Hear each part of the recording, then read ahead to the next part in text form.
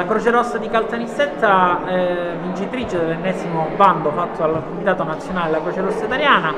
oggi inaugura le Officine della Salute, un presidio sanitario a favore dei bisognosi attraverso il numero unico nazionale 800 06 55 10. Le persone che hanno necessità di visite mediche e che non hanno la possibilità di poterle effettuare possono chiamare questo numero, saranno poi ricontattate dai nostri uffici per la verifica documentale e per essere messe in contatto con dei professionisti che si stanno mettendo gratuitamente a disposizione per il nostro progetto.